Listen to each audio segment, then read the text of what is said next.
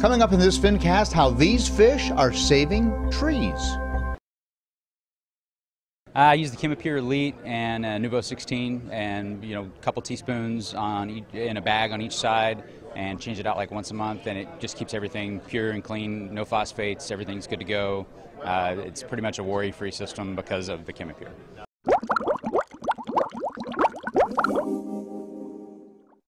Hi everybody, John here with another Fincast. Today I want to talk about Project Piaba.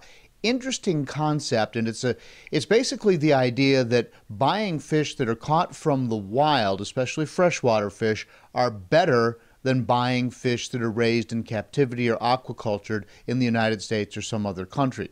Now, why would that be? Well, according to the researchers who've been looking at Project Piaba, working on Project Piaba in Brazil, the idea is that it is better to allow the fishermen who are working there to catch the fish and then sell them to people in the United States. Now, this is contrary to what you may have heard about the saltwater fishery. In saltwater, the thinking goes something like this. If you take something out of the ocean, then you are robbing the ocean. So if you take a coral off the reef, if you take a fish off the reef, if you take a shrimp off the reef, then that's an organism that's not in the ocean anymore. And there's a certain group of people out there that think that that's bad. If you look at sustainable fishing practices and you look at people who do this responsibly, there's a lot of evidence to suggest that that's not a problem. But in the meantime, there's been a lot of effort to aquaculture fish and raise saltwater fish in captivity, which is quite difficult, but there has been some movement in that direction, and so that has helped a little bit to work against that argument. And now you're seeing a lot of maricultured and aquacultured corals as well.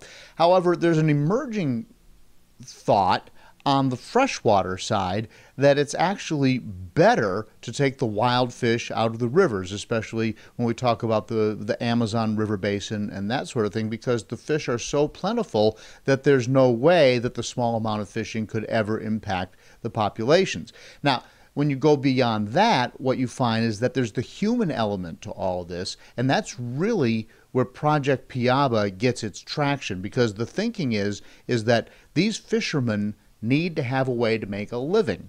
And the researchers have found that they can catch all the fish they want. The very best thing that companies in the United States can do is to support these fishermen. At any rate, this aquarium was set up at Global Pet, and it said specifically Project Piaba, and there were some fish in there. There's a rummy-nosed tetras, and some other fish. And I talked to the folks at Segrest Farms about why they continue to support this research. The Brazilian cardinal is a little bit smaller. In my personal opinion, it's got a little bit better color. It's a little bit more vibrant. At the moment, we really want to support the fishermen there, because if we don't put money back in their pockets through their fishery, they're going to wind up going out and getting jobs in more destructive areas. There's a lot of potential projects to dam up a lot of the rivers there. They might go into deforestation. So what we're trying to do is really support the local fisheries there, support the fishermen so that they can maintain the jobs that their families have been doing for generations and generations. The whole slogan for Project Piaba is "Buy a fish, save a tree." So we thoroughly support that concept. The connection basically is, it's very easy. I shouldn't say it's very easy, but there's a lot more job opportunity here in the United States, so people tend to not understand that in a place like Manaus, if you're not fishing, then you're probably working for a company that's working in deforestation. So they may stop fishing, but then they may start cutting down trees as another job. This is a small family of fishermen. They alone are not going to overfish these fisheries, and we still do a lot of captive raising of these species, and that helps kind of balance it out.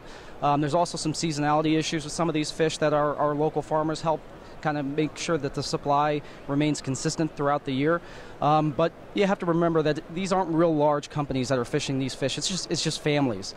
So really the concept of them overfishing these fisheries is really overly abstract and just not really a possibility. And they hop in their canoe and they just use what we call sang nets, and they just drag it across the river and collect these fish, 10 at a time, 20 at a time, 100 at a time. So it's a pretty labor-intensive process. But again, it's what their families have done for generations. In most cases, that's all they know. Well, Segrest supports it because, as we said, we definitely want to keep these guys from getting into lines of work that are going to be, harmful to the environment. And if we support them in doing a sustainable fishing practice, then we know that they're not going to start looking for jobs that are basically going to be detrimental to the planet or detrimental to the local environment.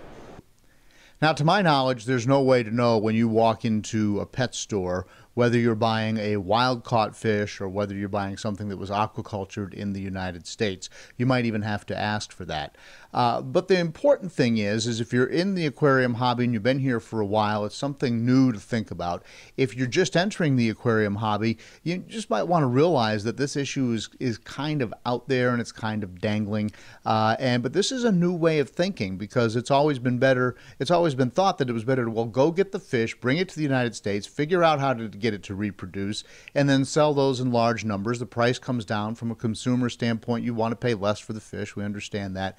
But if you had to pay $2.50 for a tetra that was wild caught versus $1.50 for a fish that was aquacultured in the United States, you might want to consider that it would be better to buy the wild caught fish, because what you ultimately might be doing would be helping the rainforest. So that's just one way to think about it. So we wanted to raise a little bit of an issue in this Fincast. I hope that was something that you found enlightening. We appreciate the industry's support of these fishermen who are out there literally with their families and dugout canoes in the rainforest, and it's just a new way to think about the aquarium hobby. So I appreciate you listening, and I'll see you in the next Fincast.